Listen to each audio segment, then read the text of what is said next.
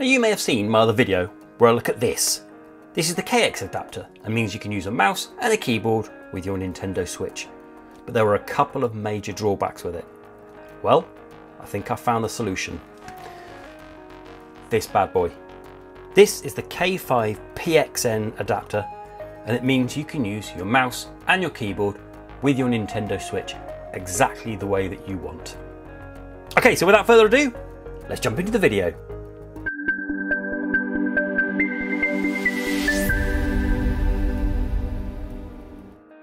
Hello and welcome to Console Accessories. I hope you're staying safe and I hope you're looking after each other. And this is Friday's video. We're doing a video now every Tuesday and every Friday at the same time. It's going to be 7 PM UK time, 8 PM in Europe, East Coast America 11 AM, and the West Coast it'll be 2 PM. So all the same time, video is going to drop on a Tuesday and on a Friday. Starting off with today's video on the Friday. Okay, so really appreciate it. Stick a thumbs up if you like this video. Do subscribe around here and stick the notifications on, and then you'll be alerted to when the videos drop. And today's video is a bit special because, as I said in the introduction, we have looked at this before. This is the KX adapter. This means you can use your mouse and your keyboard with your Switch, but it's had a couple of glaring errors and it's all out of stock at the minute. And it's okay, it works okay, but a lot of people have had a lot of problems with it, and there's a few issues with it. It's okay, but it's not the best. Whereas today we're going to be looking at this. It's the K5 PXN adapter, and it means you can use your keyboard and your mouse with your Nintendo Switch. Also works for PS4, Xbox and PS3 I believe as well, but we're not interested in that for this video. For this video we're going to be concentrating on getting it working with the Nintendo Switch. Now this is the do-it-all of keyboard adapters. It's dead easy to set up. It's exactly the same as it was before, but there's a few extra bits. So what we're going to do is we're going to break the video down. We're going to first do an unboxing, and then we're going to explain what keybinds are. Then we're going to do the setup procedure on how to set this up with your Switch. And then I'm going to show you how to do the keybinds in Windows. Then we're going to look at troubleshooting, and then we're going to do some frequently asked questions. And I'll leave the timestamps for where they are. And right at the end, what we're going to do is, these are currently out of stock at the minute. I paid £32 on Amazon to get myself one of these. They're out of stock. I can't find them anywhere. If you can find one, get one. But if you can't, I'm going to tell you how you can get one. I'm going to be giving one away. Okay, so right at the end of the video, I'm going to tell you how you can get yourself one of these. And I will post this out to anywhere in the world so you can get hold of yourself one of these for free. Okay, so let's start with the unboxing, shall we? So this is how it comes, and it's, first impression, it's quite hefty. So I've already boxed this up, so there's a few bits in here, but I'll explain why. This is it. This is quite a hefty piece, okay? So it feels quality. It's got a nice design on the top, and they're all LEDs. Explain that in a bit. Nothing on the sides, and on the front you have your keyboard, your mouse, your controller, and a headset icon there with a 3.5 adapter. And then on the back, USB Type-C for power. And on the bottom, it's kind of rubberized, so it gives it a nice bit of grip when you're sticking it on the table, which is good. And like I say, it feels like a hefty piece of kit. So let's get it weighed. Yes, nearly 150 grams. It's a bit of a beast. It feels quality, which is really nice. So it feels really good. There we go, that's that. And then else in the box, what you also get is an instruction manual. So there's other languages, and right in the middle there is the language that I understand, and it tells you how to use it. And more importantly, it tells you this, which will tell you exactly what keys on the keyboard corresponds to which button on the Switch. Okay, that's that. And then this, which is a decent length, a couple of meters long USB Type-C cable. Great. And then this. Okay, so this will plug into here, and it says it's just for the Xbox and the PS4. You plug that in, you would plug that in so you could have your headphones, and so that would be, pink would be for the voice, and that would just be for the headphones. But what does work with the Switch as well, you can just plug a headphone in there if you want to, and you can hear all the games that have native voice chat. You just plug that in there. You don't need this unless your headset has got a separate voice and headset output. Okay, so we'll just leave that in there. And we don't need the instructions because I know what to do.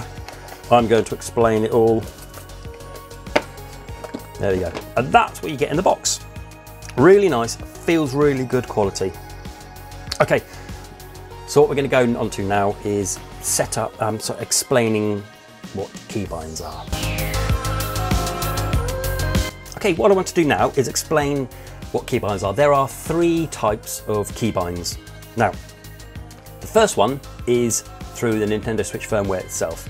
So if you go onto the settings and into controllers, you can change the keybinds on your controller. So for example, if you wanted to swap A and B, you can do. So all you do is you go into the settings and you say, I want A, I want to be B, and B to be A, vice versa. That they would be swapped. The reason for that is maybe in, let's say for example, a game like Fortnite, you may want jump to be on B, but in the game you have to press A to jump. Well, if you go into the Nintendo Switch firmware, you can swap that over, therefore jump would be on that.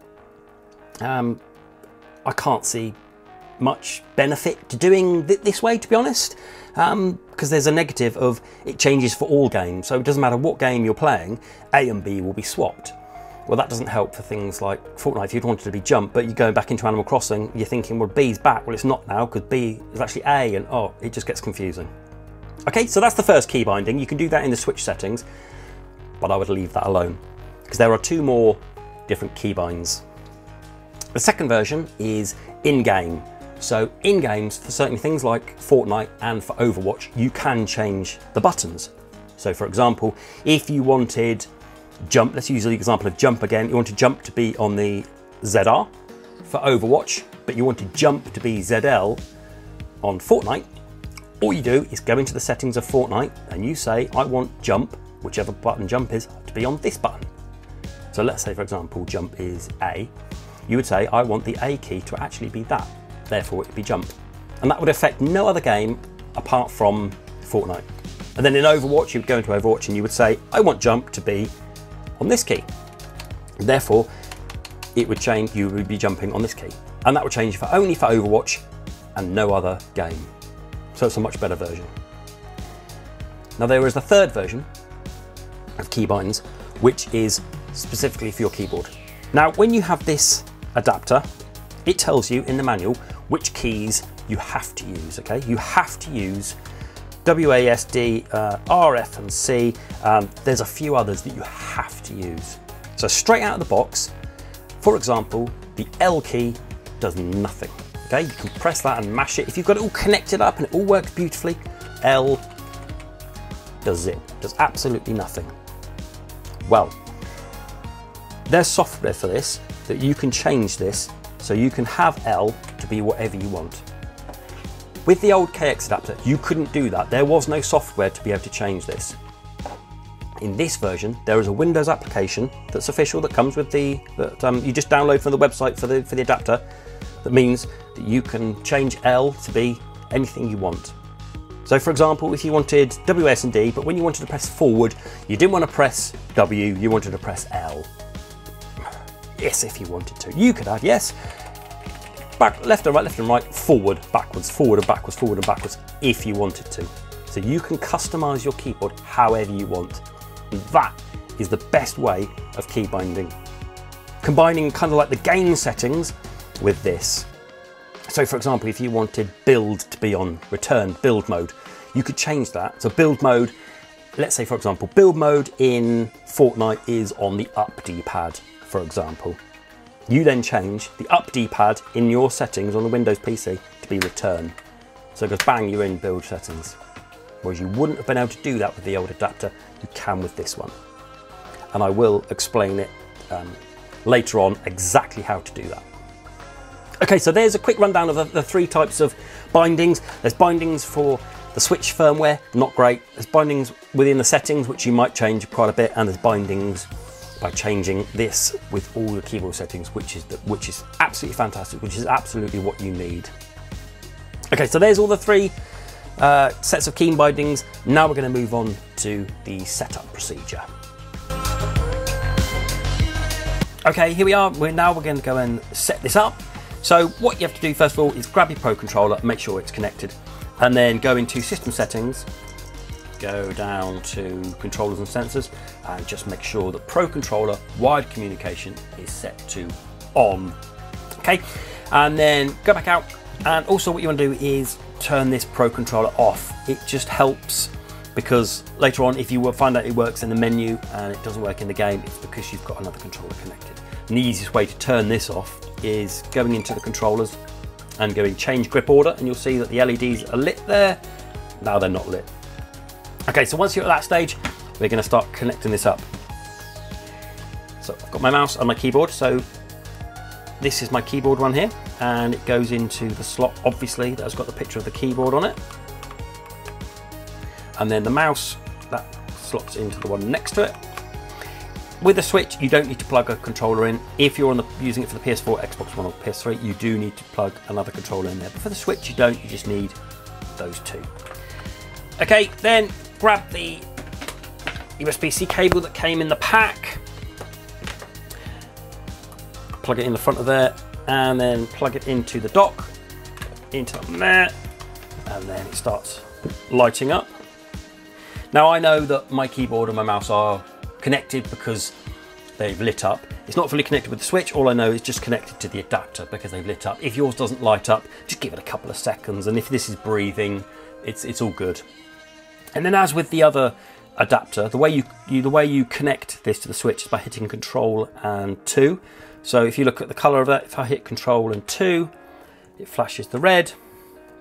Just give it a few seconds, and then what we can do is we can hit A, and A, when you look in the manual, is the space bar. There we go. Okay, so we're ready. And the home key is escape, so we press escape. And then what we're going to do now is we're going to jump into Fortnite and just show you a few of the settings for it. Okay, here we are in a creative in a map, and I just want to tell you first quickly, you can change the sensitivity on the fly, okay? So first things first, what you want to do is when you get into your game is change it on F3 and F4. So F3 would decrease sensitivity, F4 would increase it. And I've already done that, and I've got myself into a nice sensitivity. And impressions are, it's great. It feels really sensitive. There's no lag here. I'm not feeling any lag at all. You won't have any problems with this. Really pleased, really pleased. Okay, then the next thing to do is you want to go into your settings. You remember I was saying about the three mappings. The first one was the Switch mapping, second one was the in-game mappings. That's what we're going to look at now. We're going to look at the in-game mappings. So I need to press plus on the Pro controller, which is mapped to caps lock. So press that, and then we're going to go down, settings, press A, and then we're going to R along. So R is in E, and the Q is L if I need it, but I'm going to go along, all the way along here to combat controls. And you'll see on the left there, it says Old School, Quick Builder, Combat Pro, Builder Pro, or Custom. So first up, go to Custom. And this is where you can change it all. But if you kind of leave it at that for the minute and just come all the way out, and then we'll save that by hitting B, which is the C key, here. What you notice is when we change it into Builder mode, as you can see down the icons there, we've got ZR, R, ZL, L, and Y on all those functions. So in the next section, I'm going to tell you how you can change these keys. But essentially what you can do is you can have kind of 4 keys there if you want to, 1, 2, 3, and 4, to have your 4 different kind of build modes, okay? So at the moment, we can build a wall there, and let's do something else there. Let's do a platform there. So straight on the key, it's that key will do a platform, and that will do a wall. Okay, so you can do it really quickly if you want to. Okay, so flick into switch mode, and then in there, it's gonna hugely improve your building. Okay, so you play about with that, and at the moment, and also if I look on here so if I want to do stairs, which is currently ZL, if you can see that on the screen, ZL is the right mouse, is mapped as the right mouse. So if you want to do stairs, just press the right mouse key. Okay, you keep building stairs as quick as you like, and then we've got obviously got this one, and then if you want to do a platform again, let's get a one there, platform there, and a platform there. You can just build these, and you can put. At the moment, you didn't need to learn where they are. You can change these, so you can have it in here if you want to. 1, 2, 3, and 4. Entirely up to you. But I'll show you that in the next section. Okay, so first impressions. Really pleased with this. This feels great. Hardly any lag, and you can build super quick. Okay. There's a quick demonstration for you. But now what we're going to do is we're going to whip over, and I'm going to show you how you can change your settings on your keyboard. So here we are now, and I want to tell you the third method of keybinds. So quick refresh. The first one was the switch firmware keybinds, not great. The second one was the in-game settings, which you might want to tweak, but not before you tweak your keyboard settings. So at the moment, as I was saying, you can only use a set number of keys. But with a bit of software that you download from the official website of the adapter, you can change that to be any key on your keyboard. Okay, so it only works on Windows, it doesn't work on Mac. And now I've only got one Windows PC in my house, and it was up in my loft, so I dug that out. It's about 6 years old. The battery's gone, but it managed to work with it completely plugged in. So plugged it in, got the software going, and I've done it. I can't show you any footage from it, but I can show you some screen grabs. Okay, so I will put them up there just to show you. And essentially what you do, dead easy, is you plug the USB into your computer, you fire up this application that you download from the website, and the link is in the manual to get it. And it's a very simple program. It has basically tabs at the top to tell you which console you want to change it for. So we're going to change it for the Switch. So you click on the Switch, and then it shows you a picture of a controller and shows you which one you want to change. So for example, if you wanted to change the B button, you'd select the B. It would then bring up a picture of a keyboard, and you tell it which key you want that B to be. So for example, if in Fortnite you wanted your let's say three keys you want to be for building. If you want platform, stairs, and maybe just like a wall, okay? You wanted those three. You can say, in the settings, that's currently ZL, maybe ZR and B, I'm not sure. You would then set ZL, ZR and B on these three, if these are the three you want. Stock, you can't use these three keys. There's a few other keys, as we said, a few other keys you can't use. You can with this software. You just change it to where you want it to be. It will take a bit of planning, so you'll probably need a piece of paper and a pen to work out which keys you want to do what. But to make life easier, you can use any keys you want. So for example, what might be easier is the 4 different types of building. You might 1, 2, 3 and 4 there, so you can and then just whack it down, whack one down, whack one down, whack another one down. It's entirely up to you. You can change it however you want to. That's completely the limitations of the KX adapter, that you couldn't change the keys that the manual said you had to use, but with this one you can use any key on the keyboard, and you just have to download this software that's completely free. So you just download it and you run it, and it's dead easy. You can also save it. So once you've got it all set up perfectly the way you want it, you can save it as a Fortnite version. Then you might want to have a different layout for Overwatch, and you can save that as an Overwatch. You can't, unfortunately, change them on the fly. You have to go back into the software and plug it in and change it, kind of upload it, change it. So that's a bit of a downside, you can't change it on the fly, but nevertheless, just pick the game that you want it for and stick with that one and change it on the in-game settings. But that's a really, really good feature. That means you can use any keyboard, any key on the keyboard that you want to. Absolutely fantastic, superb piece of kit. Really, really enjoying this. Okay, right, so that's it for now. And now what we're going to go on to, some troubleshooting tips for you. Okay, so when I did the video for the KX adapter, I kept getting asked the same few questions because people were having some problems with it. I just want to go over a couple of things that you might want to try if it doesn't work. Okay, so first things first, what I would try first is if it doesn't work for you, which it should do out of the box. I've had no problems at all with this, whatever, but if you do have problems, first thing to try is just very easy, change the USB Okay, just try a different one. There's 3 on the dock, there's 1 on the inside, and there's 2 there. Just try a different one. Okay, that's the first thing to try. Next thing to try, if you can, is change your keyboard and mouse. I got asked a lot of questions about, does it work with every keyboard and mouse? I've got a Logitech.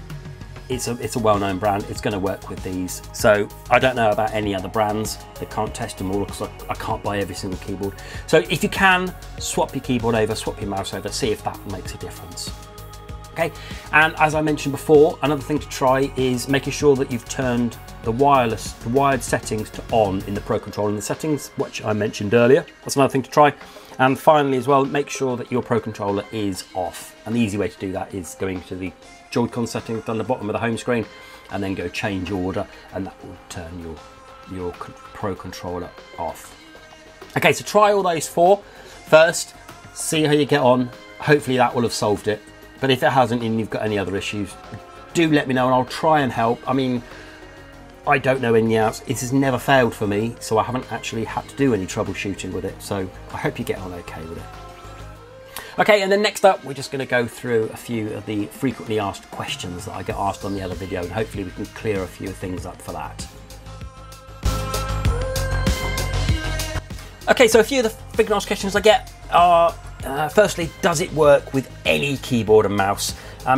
Like I said in the troubleshooting, I've got a Logitech, it's going to work with this because it's a well-known brand. It should work. The manual says it does work with most of them, but some random keyboard and mouse manufacturers, I'm not sure. So, but if you've got a well-known brand like a HP or a Logitech, it's going to work with that, no problem.